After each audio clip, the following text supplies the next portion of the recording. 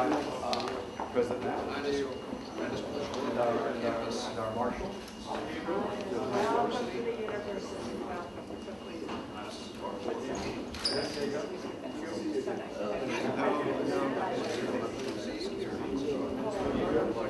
First, very fast to you again. You very kindly had us share poems. You're the Mohammad? 8 years. When did you arrive in the States?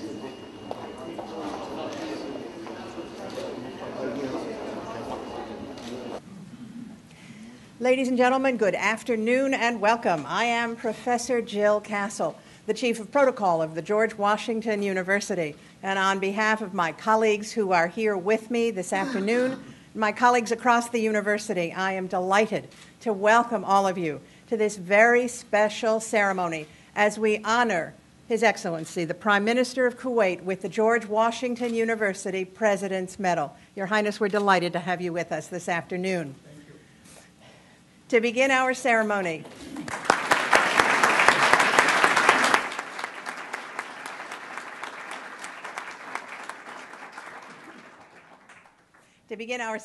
it's my great pleasure to introduce my colleague and friend, Ambassador Edward W. Ghanim, known to all as Skip. As you know, Ambassador Ghanim is the Kuwait professor at George Washington University, and most importantly, he is the former ambassador from the United States to the State of Kuwait. Ladies and gentlemen, Skip Ghanim.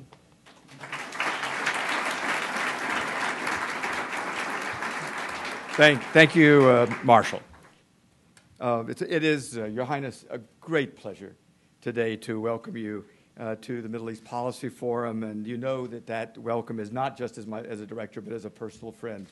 And you know how I've dreamed of this day and said to you every time I saw you in Kuwait the last few years, you've got to come to Washington and you've got to come to George Washington University. So I thank you personally for your doing so today. I also want to give a special welcome to my friend, the ambassador of the State of Kuwait, Sheikh Salim Abdullah Al-Sabah. It's nice to have you with us today. I would also like to welcome and to introduce to you all the very distinguished members of the Prime Minister's delegation.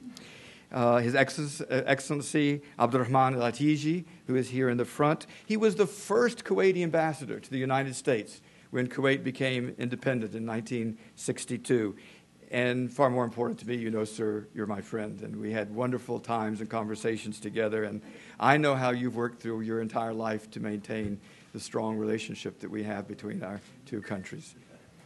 And His Excellency Sheikh Dr. Mohammad Sabah Salim Sabah, another dear friend, but if I keep saying that all day, we won't get to the program.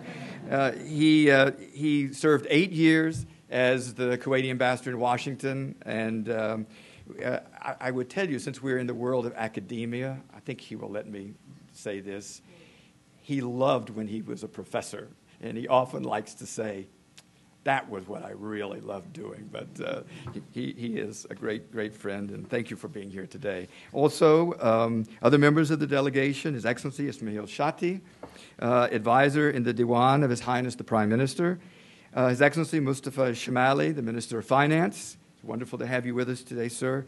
His Excellency Sheikh Ibrahim Duaj Al-Sabah. He's not here. Oh, that's too bad, because I had a story about him as well. But I'll save that one. His Excellency Salim Al-Jaber Al-Sabah, advisor in the Diwan of His Highness the Prime Minister. Khalid Suleiman Jarallah, who is Undersecretary in the Ministry of Foreign Affairs and someone I worked very closely with for many years. And His Excellency Khalid Ahmed Al-Banai, Undersecretary in the Diwan of His Highness the Prime Minister, and Ali Hussein Samak, the Director of the Department of the Americas in the Ministry of Foreign Affairs. So please join with me in welcoming all of these people with us today.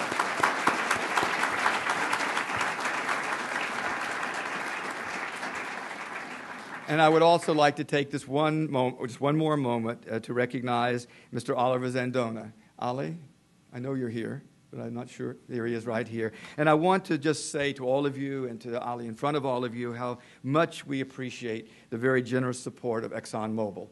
He is from their office here in Washington, because they have been generous in giving a grant to our Middle East Policy Forum. And now it's a great pleasure, and I'm very pleased to introduce the Dean of the Elliott School of International Affairs, Dean Michael Brown.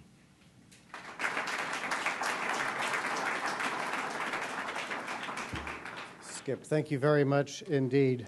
Your Highness, Excellencies, and distinguished guests, I join the President of the University, Ambassador Ghanim, and Professor Castle in welcoming all of you to the Elliott School of International Affairs and the campus of the George Washington University.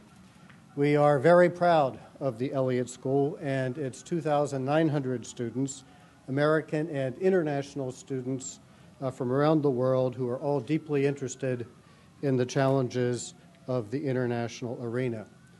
Here at the Elliott School, we are particularly pleased with the establishment of our new Institute for Middle East Studies, headed by our distinguished colleague and also a friend of Kuwait, Professor Nathan Brown.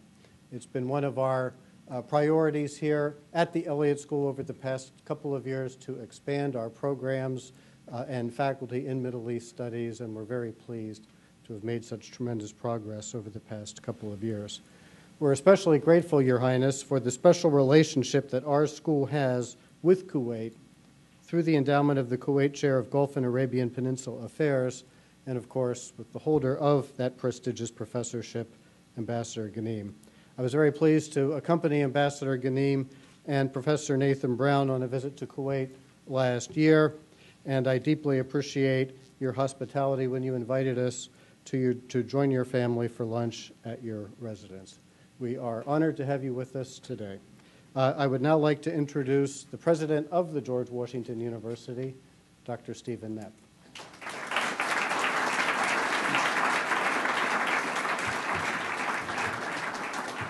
Thank you, Dean. Thank you, Dean Brown. Your Highness, Excellencies, friends, distinguished guests. Your Highness, it's a distinct honor to welcome you to the George Washington University. This university, located in the heart of our nation's capital, was founded on the dream of our first president, George Washington, that there would be an institution of learning in our capital that would prepare American students for service to the nation and to the world. One of the premier schools within the university is the Elliott School of International Affairs, where we teach our students to be leaders throughout the world. I wish to thank you, and through you, His Highness the Emir, for the support that Kuwait has given to the Elliott School, and specifically the endowment of the Kuwait Chair. We also recall that His Highness the Emir visited the George Washington University and received an honorary doctorate of law in 2005, so we are proud to call His Highness an alumnus of this university, in fact, among the very distinguished alumni of this university. I am also pleased to mention that two other schools in the university, the School of Engineering and Applied Science and the School of Business, have memoranda of understanding with Kuwait to facilitate the admission of Kuwaiti students to the university. Our law school has also had collaborative programs with the University of Kuwait. These ties are very meaningful to us. They are, we believe, mutually beneficial to Kuwait and to the university. We very much hope that we can expand our ties and to deepen our relationship in meaningful ways. I hope to be able to visit Kuwait in the not-too-distant future to further our friendship. And, Your Highness, I thank you personally for re-emphasizing that invitation as we spoke earlier today.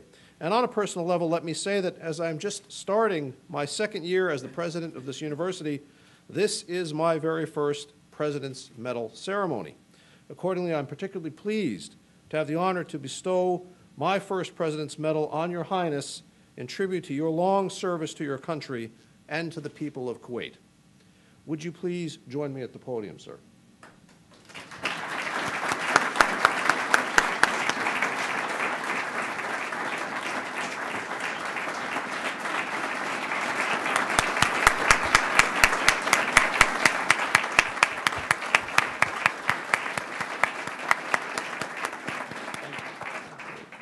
So what I'd like to do now is to read the citation and then confer the President's Medal.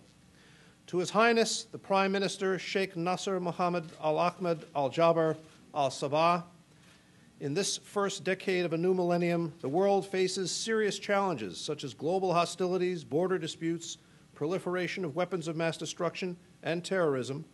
No country understands an uncertain world more than the State of Kuwait, a country that has suffered aggression and occupation but refused to accept submission.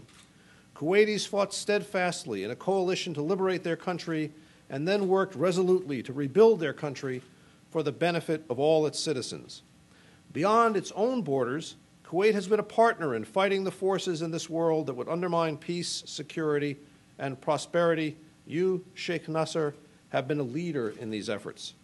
Your Highness, you have given your country a lifetime of service, commencing with the appointment as your nation's first ambassador to the United Nations office in Geneva. You were later appointed Kuwait's ambassador to Iran, where you became Dean of the Diplomatic Corps. Answering the call of the Emir of Kuwait, you held several ministerial positions in the Kuwaiti government, including Minister of Information, Minister of Social Affairs and Labor, and Minister of State for Foreign Affairs. You then served as Minister of Amiri Dewan Affairs for the late Emir Sheikh Jabir Al-Sabah, in essence the Emir's minister, remaining faithfully at his side for over 15 years. Following his accession in 2006, His Highness the Emir Sheikh Sabah Al-Ahmad Al-Jabir Al-Sabah asked that you serve the state of Kuwait as its Prime Minister. In this capacity, you have led your government with fortitude and determination at a time of considerable turmoil and uncertainty in the region. Your devotion to and concern for your country and its people are a testimonial to your high character and deep sense of responsibility. One moment in time underscores your love of and devotion to your country. In the dark days after the Iraqi aggression in 1990, you were the first voice of Kuwait on the radio, a clarion call for the cause of liberation. Kuwaitis scattered abroad and under occupation heard your voice and knew that hope and determination would prevail. For your lifetime of service to your nation and your people, the George Washington University hereby bestows upon you the President's Medal with all the rights, duties, privileges, and responsibilities pertaining thereto. I shall grab the medal. And congratulations. Thank you very much. Thank you.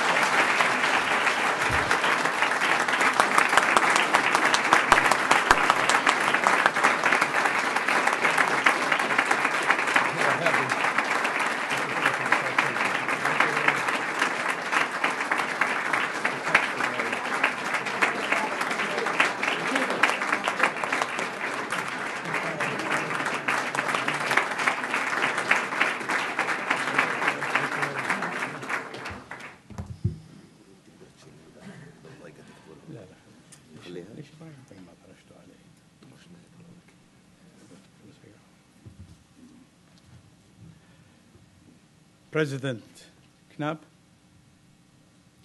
faculty members, distinguished guests, and the students, thank you and thank you for your warm welcome.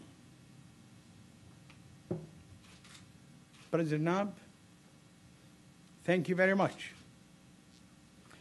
for your generous gesture in awarding me the President's Medal.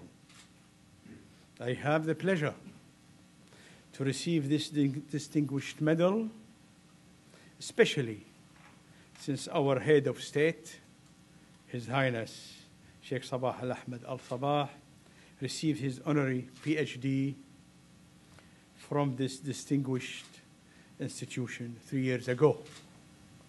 I also have the pleasure to be here today to talk with you about the historic relationship between our two peoples, a relationship which has endured more than 100 years and was ultimately tested over 18 years ago when Saddam Hussein invaded and occupied my country. I want personally to extend to you the deep gratitude of the government and the people of Kuwait for the special role you, your government, and especially the young men and women in your armed forces played in 1991 when they were called upon to help save the people of a small nation far from home, from the brutal aggression of a ruthless neighbor. The relationship between the United States of America and Kuwait has grown tremendously and withstood much since 1951, when an American consulate was first opened in Kuwait. 10 years later, when Kuwait became independent in June 1961, the consulate became the first American embassy. At that time, in our early years of independence, the United Kingdom was Kuwait's most important ally.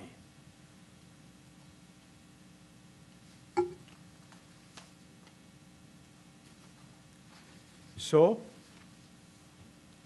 when we faced our first major foreign policy problem arising from Abdul Karim Qasim of Iraq, claims to Kuwait territory, the British responded to the Emir's request for assistance to prevent an Iraqi invasion. The United Nations also supported Kuwait's sovereignty.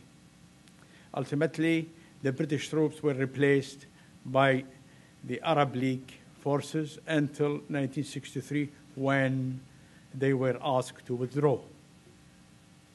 During the years of 1961 and 1980, our countries conducted normal relations, primarily focused on commercial and energy cooperation, with a modest bilateral military assistance program.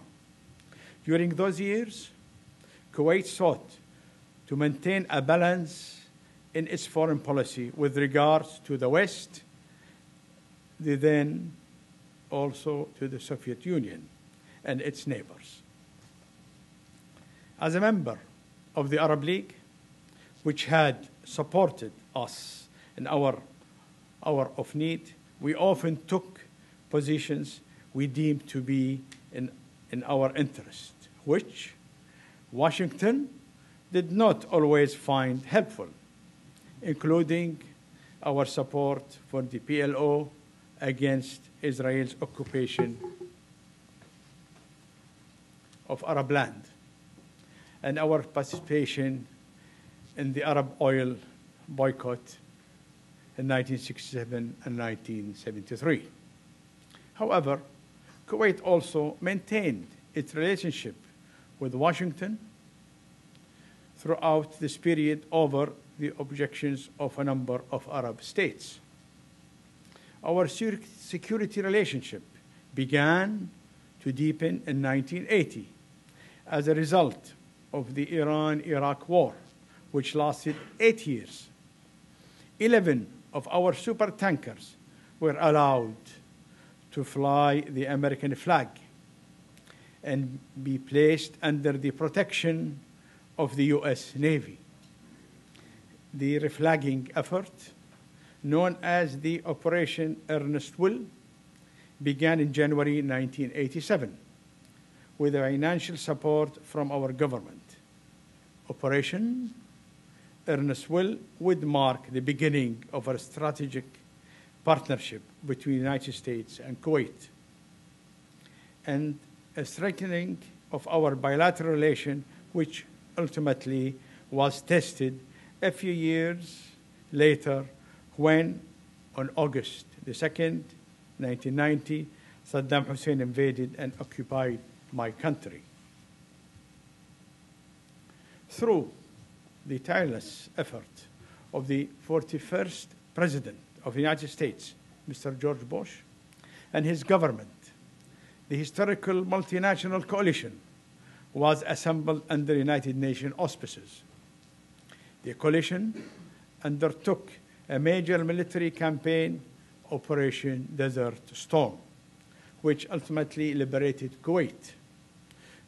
Kuwait's Air Force proudly participated in that coalition, flying its fighters from bases in the Kingdom of Saudi Arabia. Kuwait has not been idle since its liberation 18 years ago. U.S.-Kuwait security ties, which were formalized in 1992 in a defense cooperation agreement, have grown stronger and deeper in the post-Gulf War period. Kuwait, United States, worked throughout the 1990s to monitor and enforce Saddam Hussein's compliance with United Nations Security Council, all resolutions. And when diplomacy and sanctions failed, Kuwait provided the main platform for the U.S. forces for Operation Iraqi Freedom 2003. Kuwait has also worked with the U.S. to build its own defense capability, acquiring over $8 billion of U.S. military and technical assistances, including Patriot missiles,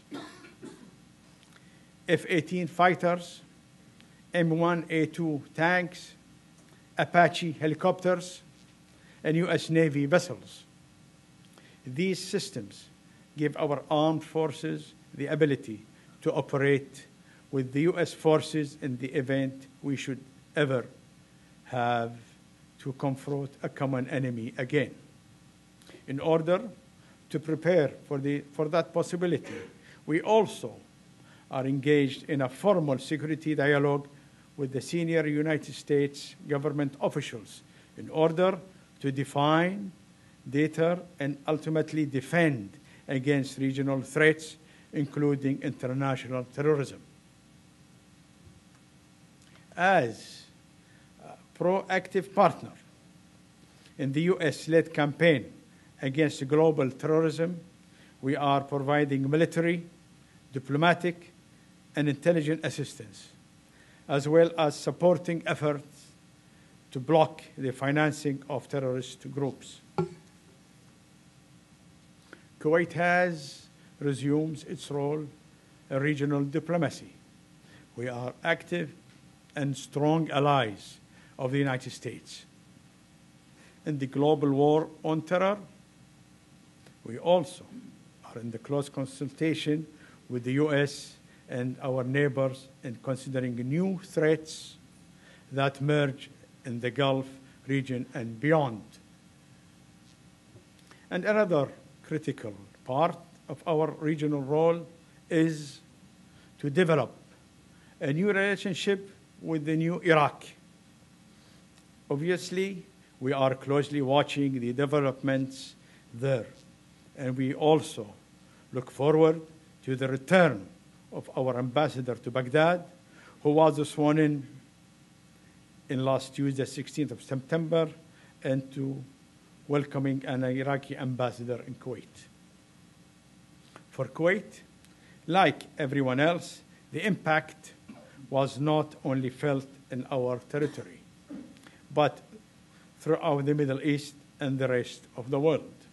For that reason, we will continue to do our part to support efforts of the United States and the Iraqi government to stabilize the situation there and lay the groundwork of an Iraq which can be a full contributor to stability, peace, and prosperity in the Gulf and in the Middle East.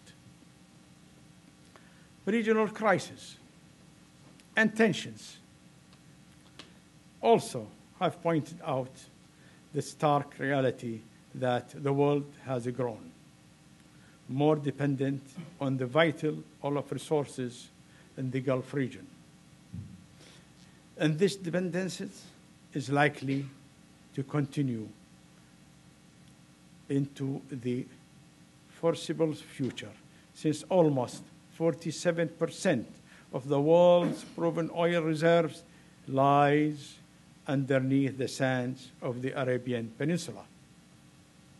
What this means is the need for a closer cooperation between the producer and the consumer nations to avert future disruption of the oil supply and their economic consequences.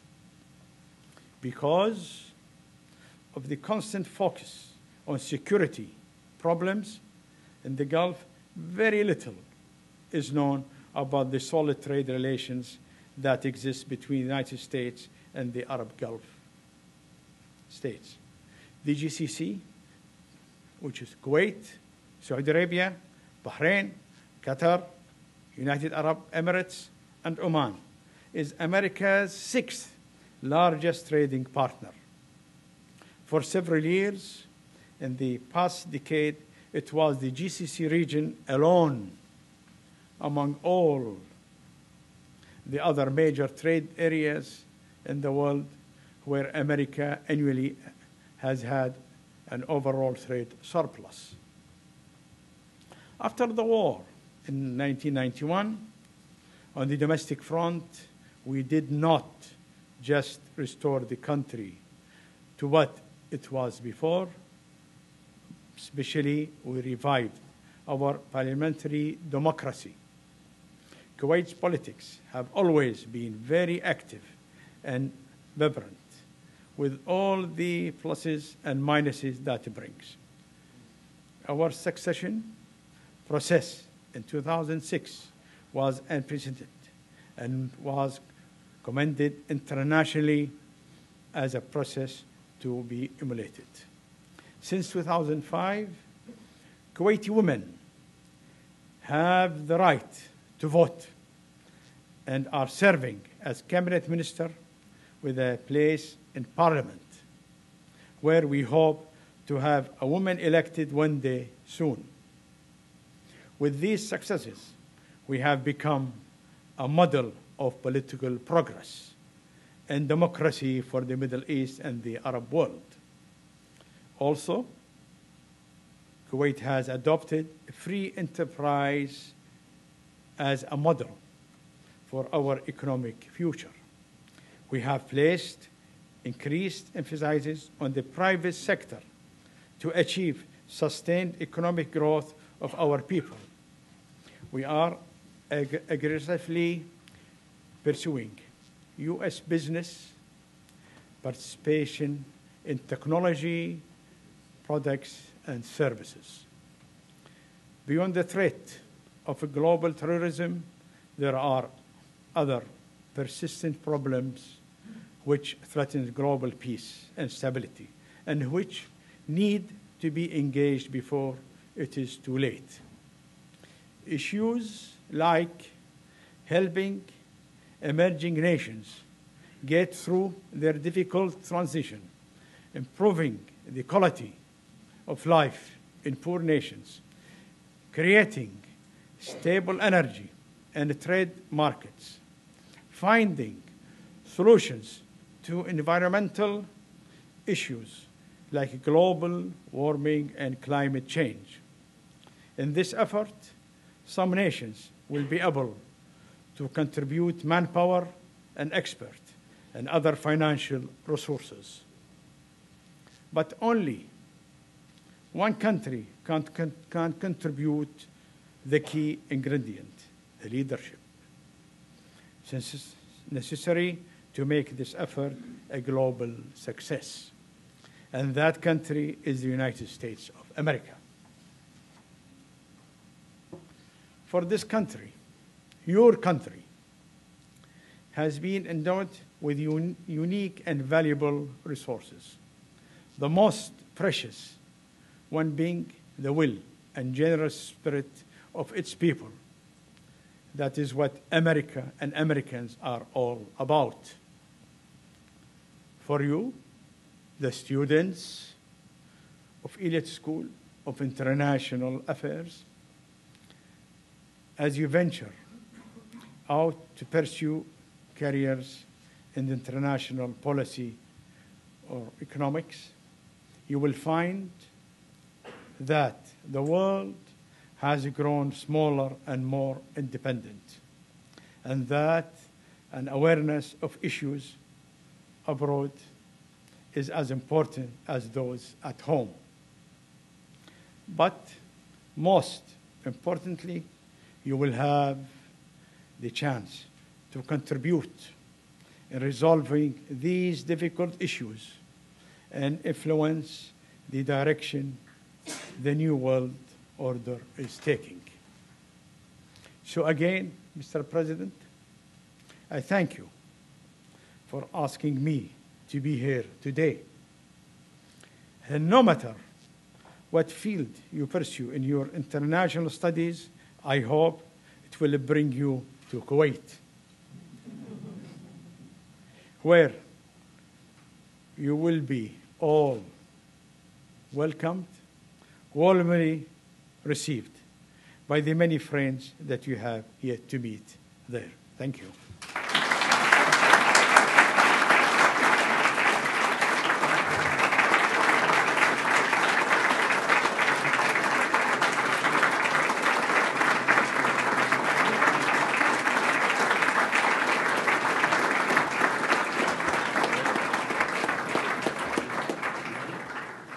His Highness has graciously offered to take a few questions. We have a little bit of time here.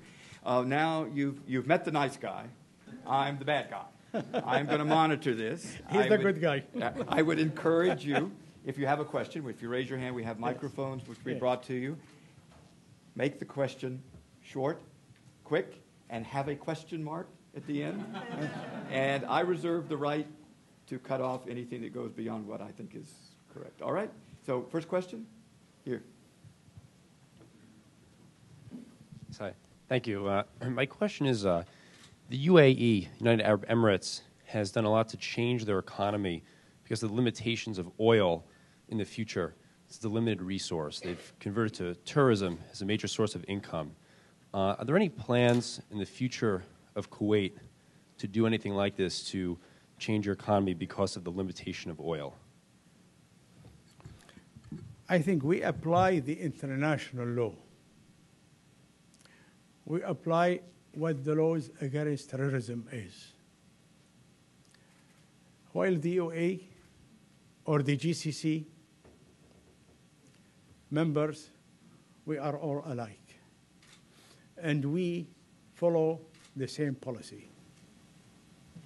Thank you.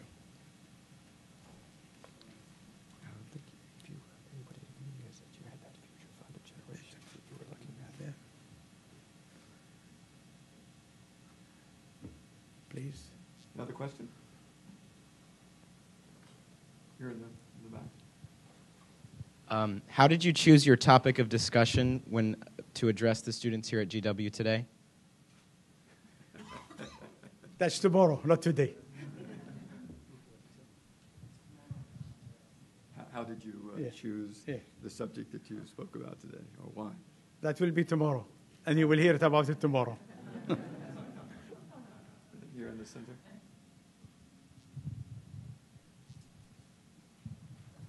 The U.S. financial markets have been going crazy the last few days. Has Kuwait had very much money invested in the markets? And if so, if they've lost a lot, will that have domestic repercussions on the United States or the image of the United States? We are in the same boat as you are. The financial situation is not only in America, it's all over the world. We know how much it has touched America, which is the most from all the world. We are here since 50 and 60 years with our investments. And we are going ahead what we can do. But I can assure you that we are also in the same boat as you. See a hand way back in the right corner.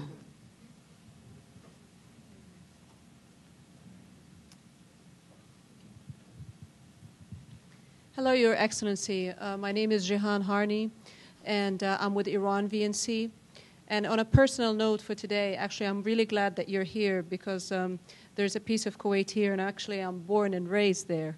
So it's nice to see you here. And I have two quick questions for you. Please. I'm interested in Iran. So what is Kuwait doing exactly now with Iran regarding the nuclear standoff with the West and with the IAEA? and what it should do in case of any imminent attack on Iran, should it close the Straits of Hormuz? Iran is a neighbor to us and a friend to us. We want peace. We have advised our friends, the Iranians, that the only solution actually is peace. It is time that the West and the Iranians sit together and start talking peace. I think we have a great chance that we have a common friend, Dr. Baraidi in Vienna, a very respectable international figure that can play for both sides on a very peaceful solutions. We believe in peace, we want peace, and nothing like peace. War, 1 minute of war is a disaster. We want to avoid that. And that's why we have been talking to all our friends that it is vital to sit and talk. And don't expect that in 1 or 2 or 3 times you would solve it. Not at all. You need time. But by the time you sit and you discuss and you talk, you will arrive. And I am really optimistic about that. Thank you. Okay, I think time for one more question. Adi, and then, well, 2. Of course. Thank you very much for coming to see us. Very short question. How do you see the future of the Israeli-Palestinian conflict? We hope peace will take its place. And we are glad that now the process is going on with all the neighbors in the area. And we hope that even our friends, the Turks, can play a big role and then to go ahead for a peace talk. The Palestinians, they are a part of us, and we hope that we will see independent state soon. Nothing like peace. Thank you. Last question. Your Highness, thank you so much for gracing us with your presence today and your words. My question's a little simpler.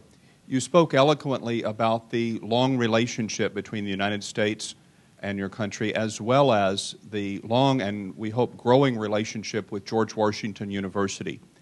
What can George Washington University do to further expand and continue that wonderful relationship? Yeah. Well, George Washington University has a very good ambassador to us and to the people of Kuwait. Skip Ghunaim. We support George Washington University. We are proud to be here. And we hope we'll have the pleasure to have the President and Mr. Ghunaim and all the others to visit us soon, that where we'll have more talks and more cooperation. Thank you very much. Thank you.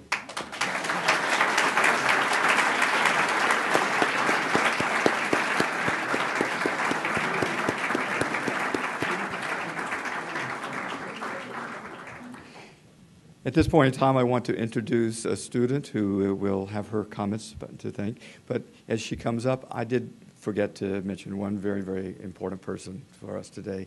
Her Excellency, the American Ambassador in Kuwait, Deborah Jones, a good friend of mine as well. And Deborah, thank you very much for being here today. And Hannah Byam.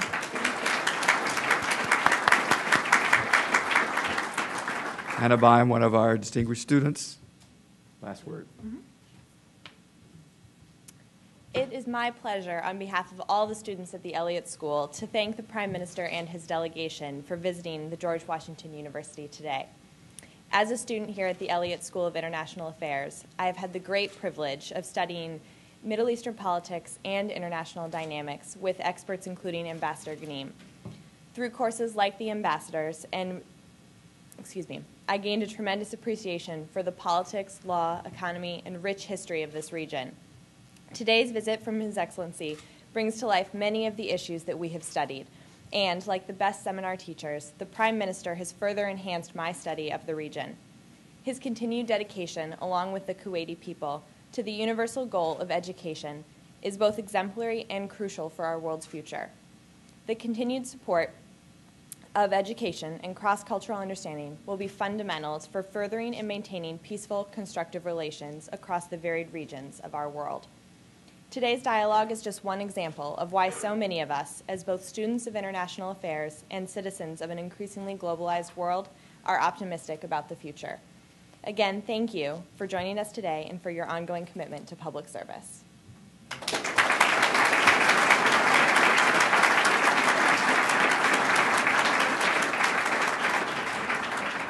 Ladies and gentlemen, thank you all so very much for being here this afternoon. I should tell you that Ambassador Ghanim worked so hard to teach me the following phrase in Arabic. Your Highness, nashkurkum kathir.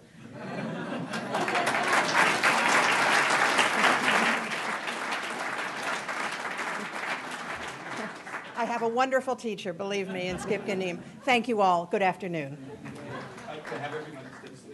Would you all remain seated for a moment until the delegation has left the room? Thank you. Thank you. Thank you, my fellow faculty member.